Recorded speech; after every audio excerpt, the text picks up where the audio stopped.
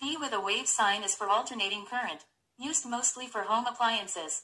This is 240 volts. Always insert the black lead to the negative first, so there won't be any current circulating to the other lead.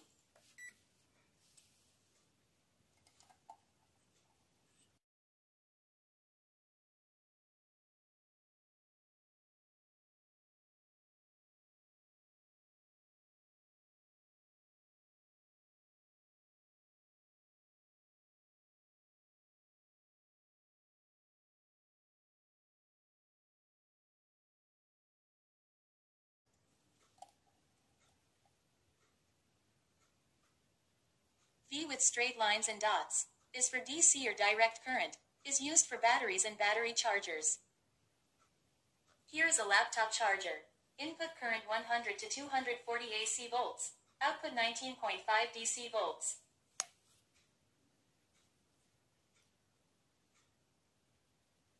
And this horseshoe sign is for ohm meter. It is used to measure electrical resistance, and should only be used when the circuit is disconnected from any power supply. The ohm meter works by sending a small current through the circuit, and measuring the voltage drop in order to know the resistance. For example, this ignition coil should have a specific ohm reading. If the reading is less, then there's a short in the circuit, and if it's more or OL or open loop, then there's a break in the circuit.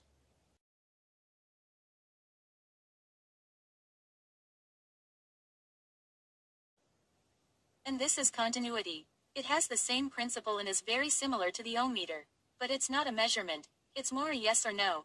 If there's continuity or electrical path between 2 points, there should be very small to no resistance. Also, most of the multimeters will make a beep sound when there is continuity.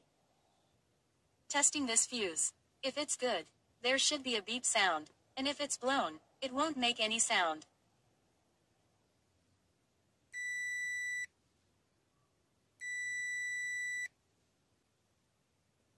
And this is for the diode test mode. Also similar to the ohm meter, the multimeter sends a small voltage and then measures the voltage drop between the test leads. To test a diode, there shouldn't be any current in the circuit. Most diodes have a forward dropping voltage between 0.5 and 0.8 volts, but shouldn't have any voltage when testing backwards, and the multimeter should display OL. Now testing this alternator internal diode. Disconnecting the battery. Then testing the diode.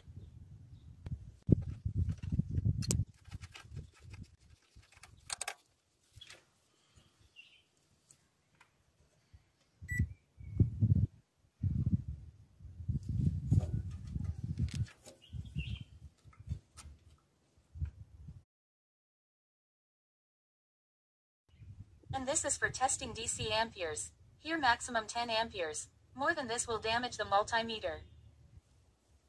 To test amperes, the multimeter should be connected in series, so the current passes through the multimeter, and then display the measurement on the screen. Switch the red lead to 15 amperes DC.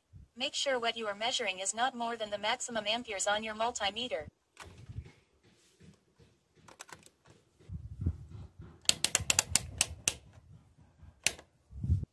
Now we are measuring the cabin lights.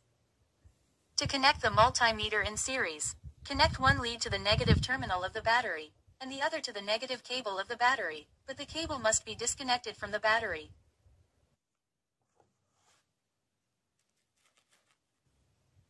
If you find this video useful, please subscribe.